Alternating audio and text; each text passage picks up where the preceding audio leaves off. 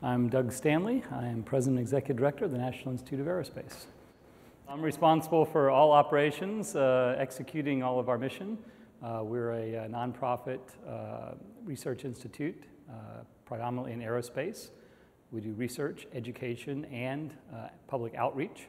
The city has been very helpful to us over the years.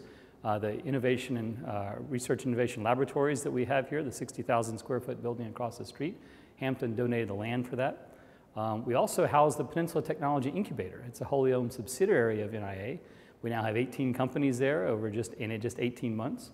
And the city of Hampton provides a grant to run that incubator, and it's been a very productive operation for the city as well. We've created tens of new jobs, commercializing intellectual property from NIA and NASA Langley as a part of that process.